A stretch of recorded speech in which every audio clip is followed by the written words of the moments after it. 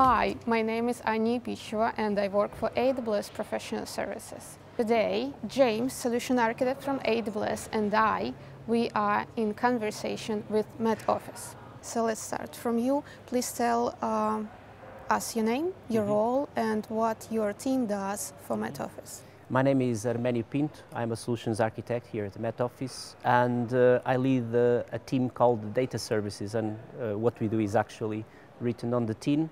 We develop the systems and the services that kind of connect our data suppliers to our data consumers, and we are now fully hosted on AWS. Awesome, thank you. And you? My name is Payton. I'm a solution architect in the Met Office's digital space. I work with 3 teams, and we look after the public-facing infrastructure and the architecture that sits behind it, serving up our website and our app, and something else that's coming soon that I'll be talking about later. Okay. Hi, I'm Dave Hunter. I'm the solution architect for the government services, and in terms of the stack, we're pretty high up at the top, and we write applications directly interfacing with our government customers, so for like our first responder community and our local government. So it seems that your teams are representing all the layers of Met Office. Can you tell me more about the nature of challenges your teams have when it comes to serving your customers? Sure. Diversity of data sets, it's one of the big challenges that we have. We have a great number of teams that produce important data sets. So the most widely used is our forecasts, but we also have observations, climate data, we have sensor data, and there is not a one-to-one relation between those data producers and the data consumers. That means that if we don't have a well-defined and well-architected and well-hosted data services, call it layer, it quickly becomes into a mess, basically. And that's what why my team exists, is to prevent that lack of governance to exist. So our 2 main objectives are basically decoupling the data consumers from the data producers, and at the same time keep an eye on the cost of ownership of delivering, the total cost of ownership of delivering those services, which is another big benefit we got by hosting ourselves on AWS. Awesome, thank you. So what are the challenges for you? For us, well, it might come as news to some people, but the weather is quite unpredictable. And the nature of that unpredictability means that so is our traffic. So, for example, when the Met Office issues a warning of severe weather, people will naturally respond to that by coming to the website or to the Met Office app to look for information. As soon as they hit our website, we've got a massive demand for data. We have a surge that can be hard to predict.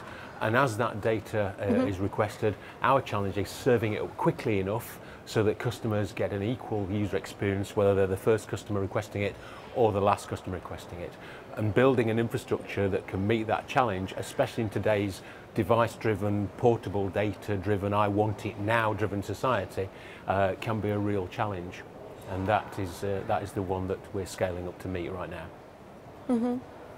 Yeah, so unlike sort of Chris's area where he works with the wider general public, which is a massive, vast number, and scalability is a particularly big issue for him, my area is more focused on discrete sets of users. So scaling is not such the issue, but it's the diversity of the customers that I have to support. So I have to work with our flood forecast centre, which deals with, it's a partnership with the Environment Agency where we deal with flooding and getting that message out to our first responder community, which is another set of users I have to work with, who are our sort of fire crews, ambulance, local government, and we've got to get important messaging out to them quick so they can respond in a state of emergency or if there's a warning coming. So speed of issue is a big one for us, less about scale but more about how quickly we can get information out to people so they can make good decisions. That's where cloud has really helped us with getting that information quickly from effectively the data that our Menios teams are providing straight through to our users. Using a specific example of recent snowfalls in the UK, so can you tell me about maybe your interaction between teams? So how did it look? I assume it started with your team when customers started to hit the website? So how did it look? The public. Yeah. So one thing I have to say first of all is that we're building the infrastructure, so it's a little complex at the moment. So our app, the MetaOffice app, is currently sat on AWS. It's a slightly older infrastructure, which we're now moving into a newer, more responsive infrastructure, but that's still sat on AWS. So what happens if the weather's severe, such as a snow event, the MetaOffice will issue a warning. Our MetaOffice app will alert people by a push notification to the fact that warning exists. Instinctively then, they'll feel it, they'll hear it, they'll get their phone out, and they'll look at the MetaOffice app.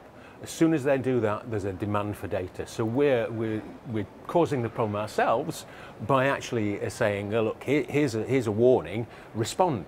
And we want people to respond. We want people to open the app, we want them to look at the weather and then see what the warning is and take action. So immediately we generate a massive amount of load, people are hitting that. Perhaps then they'll go to the website. The website is an externally hosted CMS, again, private cloud, not AWS at this point, but may well be in the future. And that's back-ending onto our legacy infrastructure. It's that legacy infrastructure which currently is causing us a problem. It will not scale, it has limited capability, and what we're finding is that we're having to manage that load very, very carefully. So what we're now looking to do is cope with that massive traffic by moving off that legacy infrastructure onto the same scalable central platform of AWS that can cope with the load from both this app traffic and this web traffic in the future.